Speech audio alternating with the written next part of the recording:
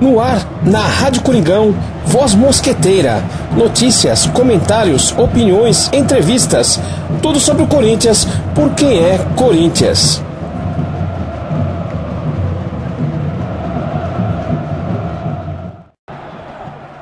Saudações Mosqueteira a toda a nação corintiana. Está no ar, na Rádio Coringão, Voz Mosqueteira. Hoje, sexta-feira, dia 9 de junho de 2017. Um fim de semana repleto de Corinthians. Muito Corinthians, para que a gente acompanhe, torça e represente nossa nação, a Fiel. Todas as modalidades, em todas as categorias. Começando a falar sobre futebol feminino, que empatou ontem pelo Campeonato Paulista com o Santos por 0-0. As meninas não conseguiram fazer um resultado melhor, mas foi um jogo difícil, muito corrido, com empate. E a gente prossegue, no Campeonato Paulista Feminino. A gente vai falar sobre a rodada desse fim de semana, vai falar sobre a próxima partida do Campeonato Paulista Feminino. Só lembrando sobre essa questão do futebol feminino, futebol feminino de graça na Arena Barueri ontem à noite, 19h30, contra o Santos, um público pequeno, mas parabéns para quem foi e representou, toda a nação corintiana esteve lá e incentivou as meninas a correrem. Começando a falar sobre o futsal, hoje a partir das 20h15, Corinthians de Jaraguá, na Arena Jaraguá. Corinthians que joga pela Liga Nacional Futsal. Nessa partida o Corinthians busca um pouco mais de entrosamento, o Corinthians está se reafirmando no futsal. Última partida pela Liga Nacional, o Corinthians empatou no Parque São Jorge por 3-3 contra o Minas, um jogo assim que o Corinthians fez um mau primeiro tempo e no segundo tempo conseguiu o empate. Se tivesse mais um minutinho ali, a gente conseguiríamos a virada. Mas lembrando, o Corinthians está na 4ª colocação com 11 pontos em 6 partidas. São 3 partidas, 2 empates e 1 derrota. Um começo razoável pela Liga Nacional, mas a gente está em 4º colocado, Lembrando que o primeiro é o Sorocaba com 13 pontos em 6 jogos. O segundo, o Foz, também com 13 pontos em 6 jogos. O terceiro colocado com 12 pontos em 6 jogos. E o Corinthians em 4º com 11 pontos em 6 jogos. É uma colocação razoável, mas tem que estar lembrando da dificuldade da Liga Nacional, difícil jogar fora. O nível do futsal melhorou bastante no Brasil. E a gente vai enfrentar hoje uma equipe que está na 10ª colocação com 7 pontos, mas com 5 jogos. São 2 vitórias, 1 empate e 2 derrotas. Então o Jaraguá jogando em casa vai querer fazer o resultado. De certa forma, a gente tem que se aproveitar isso, colocando nosso futsal em quadra, com rapidez, com agilidade, jogar um pouco mais no contra-ataque e aproveitar as oportunidades. Então, a gente confia muito nessa equipe do Bié, que está lá já em Jaraguá, concentrada para essa partida de logo mais às 20h15. Amanhã o futsal entra em quadra em outras categorias. As categorias, a categoria iniciante, o sub-8, sub-9 e sub-10. Amanhã, a partir das 9h, no ginásio Flamir Marques, no Parque São Jorge, o sub-8 joga contra o Lausanne. O sub-8 que está na 2ª colocação, com 21 pontos em 7 jogos. O primeiro é o Santos, com 22 jogos, com 27 pontos em 9 jogos. Então tem 2 jogos a mais, Então o Corinthians está em 2º colocado, mas o Corinthians está a 100%. 7 vitórias em 7 jogos. A segunda partida de amanhã no Parque São Jorge, a partir das 9h45, é o Sub-9, contra também o Lausanne.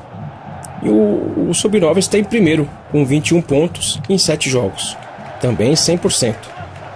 A partir das 10h30, o Sub-10, que está em primeiro, com 21 pontos em 7 jogos. Então, as 3 categorias, Sub-8, Sub-9 e Sub-10, estão com 100%, com 7 vitórias em 7 jogos.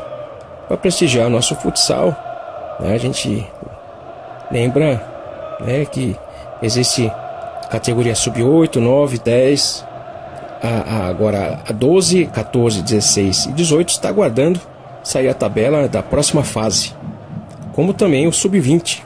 Sub-20, como se classificou em primeiro colocado, o regulamento da categoria Sub-20 mostra que o primeiro e o segundo colocado, que foram o Corinthians e Sorocaba, vão disputar a semifinal.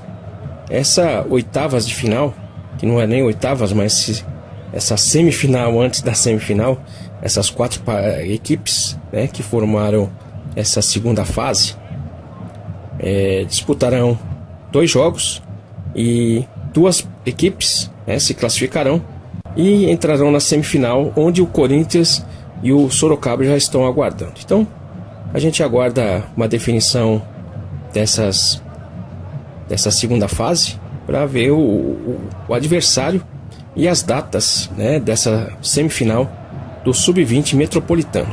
Então, o Corinthians está disputando o Metropolitano nas categorias iniciais e também no Sub-20, além da categoria de base. Em todas as categorias estamos disputando o Metropolitano. Então, muito Corinthians no futsal, E agora a gente vai falar sobre o Campeonato Paulista de futebol de campo. Começando a falar sobre o Sub-11, que disputa o Campeonato Paulista da categoria e joga no domingo a partir das 9h contra o Paulista de Jundiaí. A partida será no Jaime Pinheiro e com entrada franca, a partir das 9h. O Corinthians Sub-11 está no grupo 4, aliás, no grupo 3, na 4ª colocação, com 4 pontos em 2 jogos.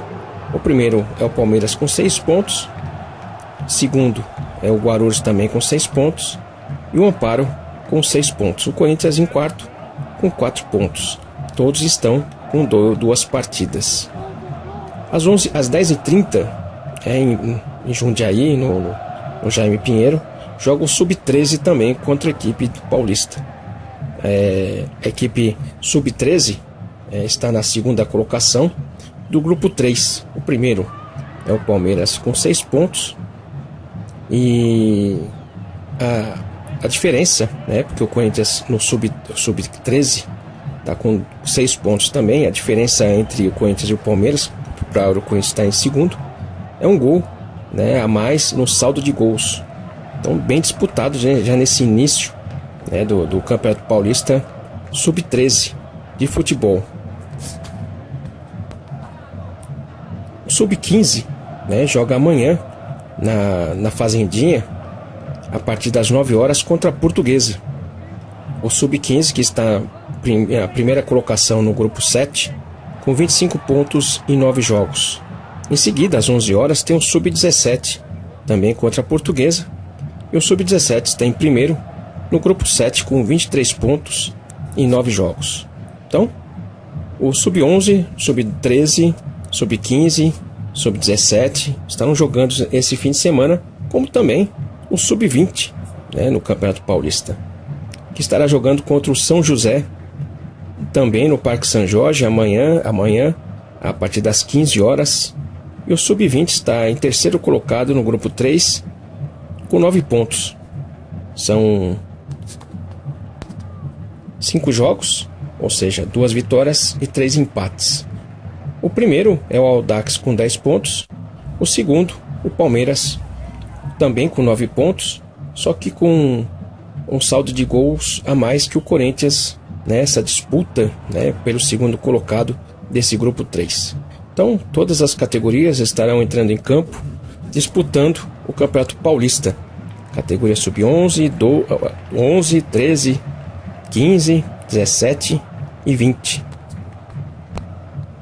O futebol feminino estará jogando no domingo, às 15 horas, em Imbu, né, no estádio Emílio Expósito.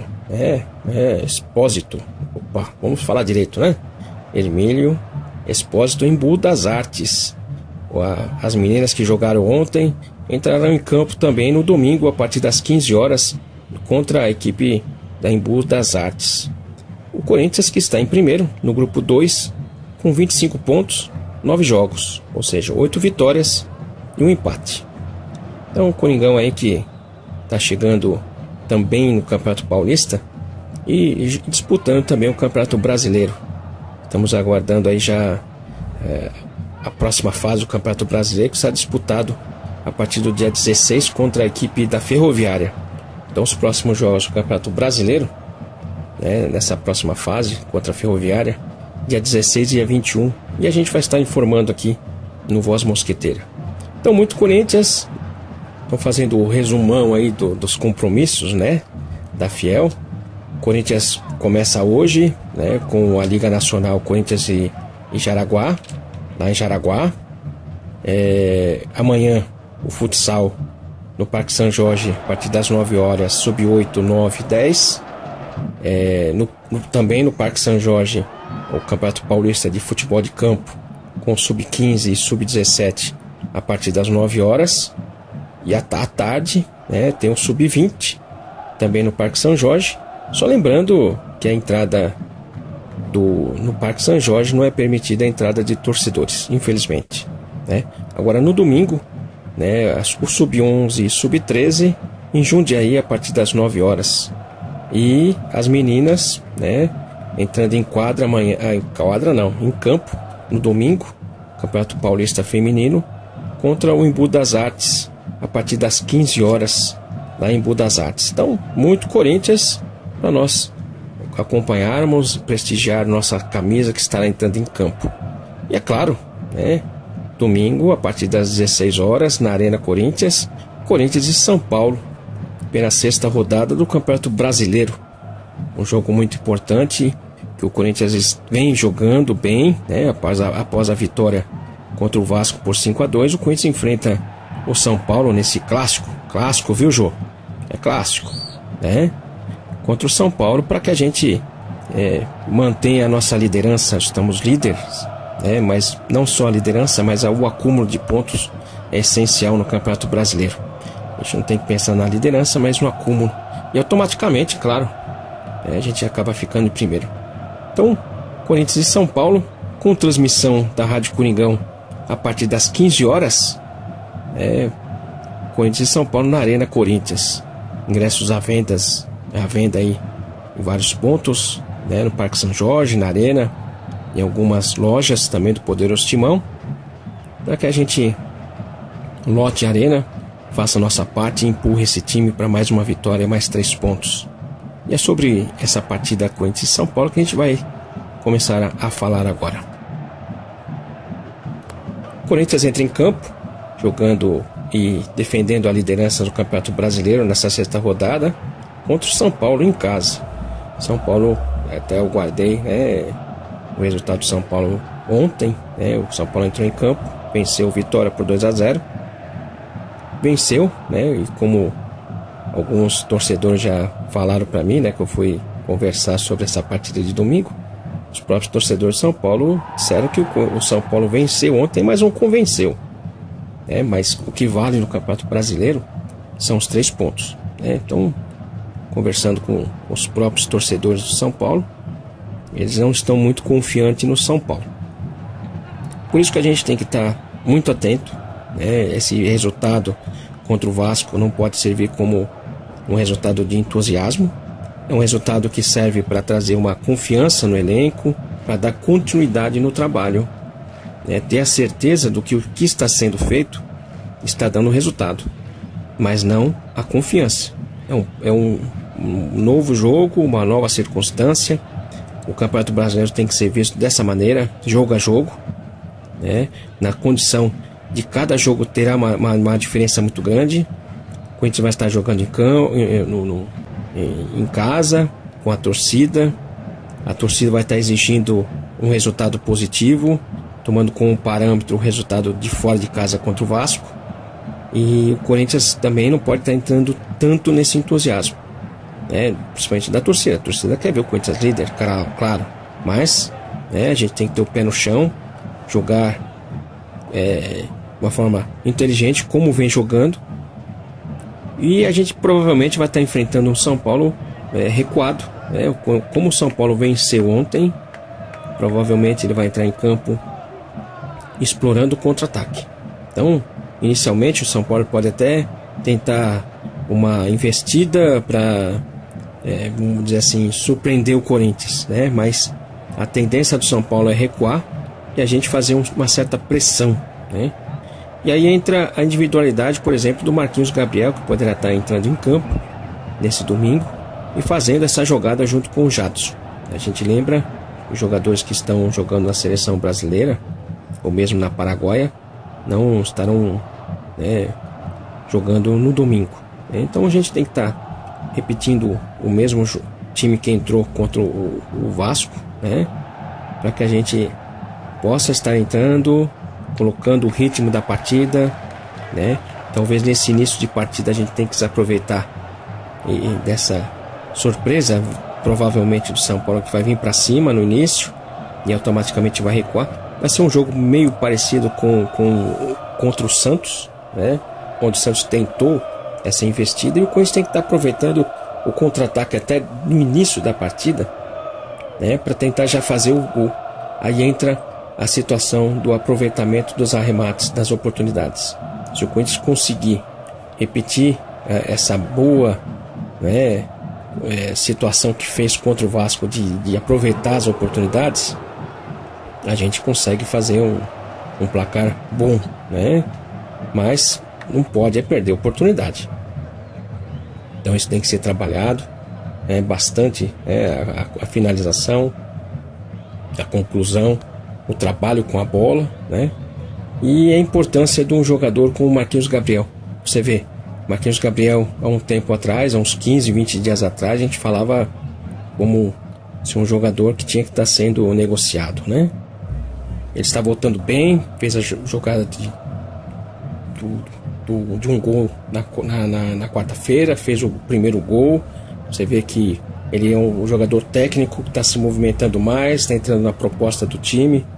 Então é um jogo até para que ele possa estar se movimentando e aparecendo um pouco mais, né, chamar um pouco mais a responsabilidade, porque a questão técnica ele tem que estar motivado e sabendo, né, da responsabilidade, estar entrando em campo, né, e jogando pelo time, né, jogando pelo grupo.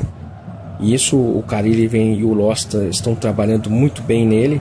E já você vê, de um jogador para ser negociado para um jogador que vai dar uma expectativa de uma boa jogada para furar uma possível aí jogar contra o São Paulo fechado. Provavelmente a gente vai esperar dele essa jogada, né, de efeito, de rapidez, a técnica que ele tem, para que a gente consiga mais 3 pontos no Campeonato Brasileiro. Tem que jogar sério, porque não pode estar se sentindo empolgado, né, da mesma forma que não jogou na quarta-feira com aquele pensamento de estar desfalcado. Agora o pensamento é estar jogando sem empolgação. Agora a gente vai ouvir nossos colaboradores aqui do Voz Mosqueteira. Vamos começar com o Marcel, lá da Fiel, Texas. E aí, Marcel, qual a sua expectativa para essa partida de domingo? Corinthians e São Paulo. E é clássico, hein? É clássico, Jô. Ô, Jô, é clássico, hein? A gente tem que estar repetindo muito que é clássico para o Jô entender e marcar mais um. Fala aí, Marcel. Manda seu recado. Bom dia, Domingão. Tudo bem? Marcel, Fiel, Texas. Boa tarde aos amigos aí da Voz Mosqueteira. Domingão. Domingo, Coringão. Tô confiante para mais uma vitória. Eu acho que vai ser um jogo difícil, como sempre é, né? Eu acho que o time da Vila Sônia deu uma mudada de postura. depois que tomou muito no lombo aí, né? O queridinho da mídia, que é o Rogério Ceni, deu uma mudada na postura do time, né? Você vê que eu tô tirando por base o que foi o jogo delas contra a Porcada, que eles foram mais defensivos, né? Eu acho que eles vão jogar assim na arena também, mais preocupado primeiro em não tomar o gol do que fazer, né? E procurando um contra-ataque. Então o Corinthians tem que ficar ligeiro, tem que ficar esperto. Mas eu acho que depois que passar a primeira, abrir a porteira, já era. Eu acho que a gente vai fazer o fator casa, vai servir de pressão e vai estar lotada a arena. O Corinthians está na vibe, os jogadores estão naquela sintonia. O professor Carilli e o professor Loss estão focados e eu acho que o Corinthians vai vencer esse jogo. 2-0, gol do Jô. Eu não tenho certeza se o Romero vai jogar, se ele voltou da seleção paraguaia. Se o Romero não jogar, eu acho que o Gabriel vai fazer o gol dele, um chute de fora da área. Beleza, Domingão? É nóis, boa sorte pro futsal também. E vai Corinthians sempre, tamo junto. Um abraço, Domingão. Muito obrigado, Marcel, pela sua participação aqui. Realmente o Corinthians vai enfrentar uma situação difícil domingo, eu acho. Mas muito mais do que o adversário, eu acho que o Corinthians também tem que estar segurando um pouco o entusiasmo. Isso é perigoso. Então, o São Paulo provavelmente, como você falou, vai vir um pouco mais recuado. Mas início, talvez ele tente fazer uma jogada aí de surpresa, né? Então, toda a cautela necessária para um jogo desse, porque é clássico o jogo, clássico. Então a gente aguarda aí um bom resultado, os 3 pontos. A gente tem que fazer 3 pontos em casa. A gente já perdeu 2 em casa, né? Na primeira rodada. Então a gente não pode estar perdendo mais pontos, não. A gente tem que estar aproveitando. Inclusive, o próprio São Paulo ainda está se organizando, os outros times também, e aproveitando essa fase aí para estar pontuando. Quanto mais pontos a gente adquirir nesse início aqui, melhor, porque aí as equipes começam a sentir na degola, já começa a fechar, já começa a dificultar. O Campeonato Brasileiro é longo ainda, mas tem muitos times aí já se posicionando dessa maneira. E sempre tem aqueles que estão deixando para mais para frente, né, para tentar uma arrancada. E a gente tem que aproveitar e arrancar nosso, né? E somando pontos aí, dando mais confiança e principalmente a certeza que o trabalho que está sendo feito é um trabalho vitorioso. Então é isso que a gente tem que ter, né? E apoiar muito essa comissão técnica, os nossos 2 técnicos, para que a gente dê sequência e consiga mais esses 3 pontos.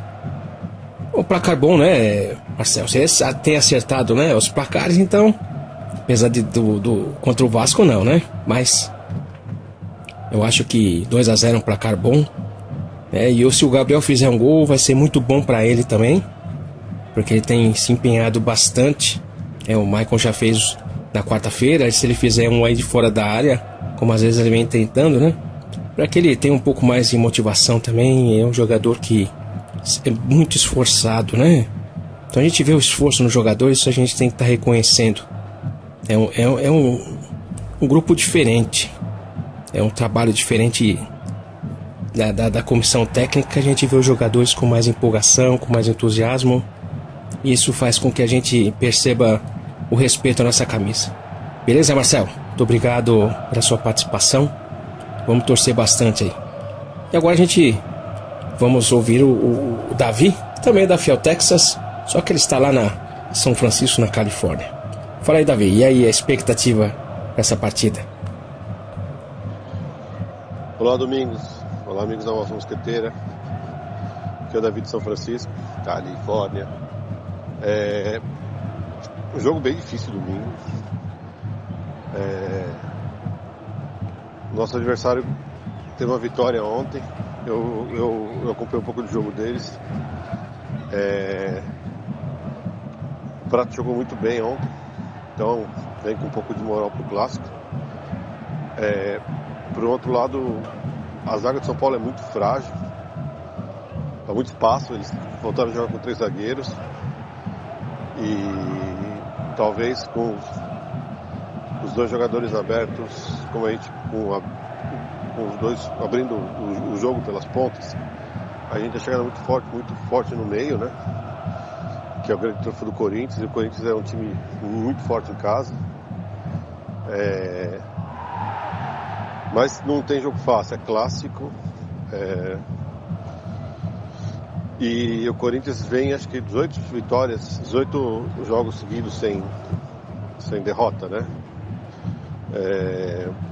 Vem bem. Eu acho que o Corinthians ganha de 1-0. Eu acho que não vai ser um jogo fácil, não. Acompanhando a tabela os jogos do Brasileirão, aí você vê muito time que oscila bastante, que melhora, que cai.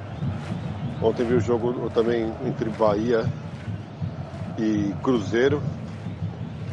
E Mendonça ontem quase faz um golaço. Meu Deus, se ele faz esse gol, ele ganha uma placa lá na Fonte Nova. E isso é um campeonato muito longo, são muitas rodadas. A gente não está no começo do campeonato, tem que ter muito pé no chão e fazer um jogo de cada vez. Vamos lá, vai Corinthians, 1-0, deixa eu ver, Jô? Óbvio. Abraço a todos, bom final de semana. Vai Corinthians! Muito obrigado, Davi. Bom fim de semana para você aí também, com muitas vitórias do Corinthians, né? Porque tem muito Corinthians esse fim de semana, não só o jogo Corinthians e São Paulo. A gente vai estar acompanhando o Corinthians em várias modalidades, em várias categorias, para estar informando os ouvintes daqui do Voz Mosqueteira da Rádio Coringão. Realmente, Davi, não vai ser um jogo fácil, mas como todo jogo do Campeonato Brasileiro, não é fácil. Então, se você entrar em campo com inteligência, como o Corinthians vem fazendo, acho que não é que o jogo se torna fácil, né? Mas a gente conquista a vitória e, por consequência, os 3 pontos. Porque você tem que jogar em cima da proposta de jogo do adversário. Você coloca a sua proposta e você uma forma de entrar em campo e buscar essa vitória. Então sempre, né, nesse longo, né, campeonato, a gente vai ter que ter proposta jogo a jogo para ver qual que é a melhor forma, como vai vir o adversário. Principalmente o Corinthians depende muito do posicionamento do adversário para isso, para colocar o seu ritmo, né? Como você comentou, jogar pelas pontas é um jogo pro Cleison, né? O Cleison também tem uma rapidez, uma movimentação boa também, né? Então, quem sabe, né, a gente não consiga ter algumas jogadas, mesmo com o Arana, né, pela esquerda.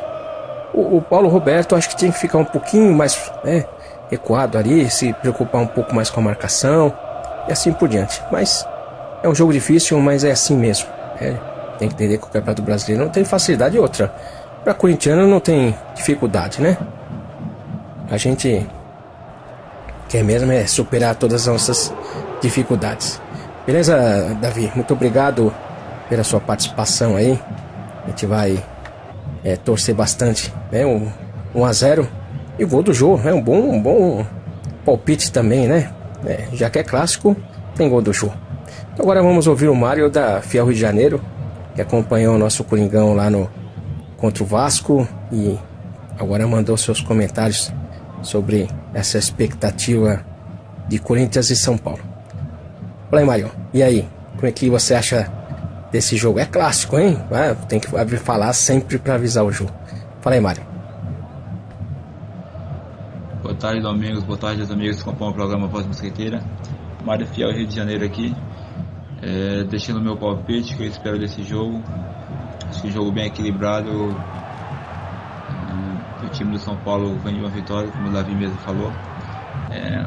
Pode ser que dê um pouco de trabalho, mas uma vitória de 2-1 pra gente. Valeu, abraço, vai Corinthians. Vai Corinthians, obrigado, Mário, pela sua participação, pelo seu palpite. A gente tem que estar sempre confiante, realmente. Confiar nesse time aí, que a gente dá força, né, para eles, porque é um grupo que precisa de confiança para estar enfrentando um campeonato longo.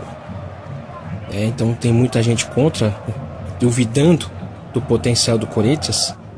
E o grande potencial do Corinthians é justamente a união. E a união da torcida também, né, com o time com a comissão técnica necessária para que a gente busque as nossas vitórias. Jogando em casa, a empolgação da torcida tem que estar segurando um pouco, mas tem que usar a pressão da torcida, um incentivo, para dar um ritmo no jogo e buscar os 3 pontos, que é essencial. Então, 2-1, placar bom, mas a gente não queria tomar gol não, hein? Eu acho que o Corinthians não toma gol não. Acho que o Corinthians vence por 2-0 e mais 3 pontos, né? Mas é o importante a gente ver o Corinthians bem, né? Do jeito que está. Não é um time milionário, não tem craques, né? Não tem jogadores caros, mas tem o mais importante para um futebol e para um esporte coletivo, que é a união, né? E a vontade da superação. E é isso que a gente vê nesse grupo, principalmente com relação à comissão técnica. Mudou muito o pensamento dos jogadores, está recuperando jogadores que estavam pensando em sair do Corinthians e assim por diante, né? Então, ressaltando sempre a união e a superação. E isso é um exemplo de dentro de campo que tem que vir também para as arquibancadas, né? Para os torcedores que estão acompanhando na arena. Essa união. Todos estão lá pelo Corinthians. Então a gente tem que estar respeitando um ao outro. Então, a partir das 16 horas, Corinthians e São Paulo, na Arena Corinthians. E lembrando, com transmissão da Rádio Coringão, a partir das 15 horas. O Voz Mosqueteira fica por aqui e agradecemos a todos a audiência. Fim de semana com muito Corinthians. Muito obrigado a todos e vai Corinthians!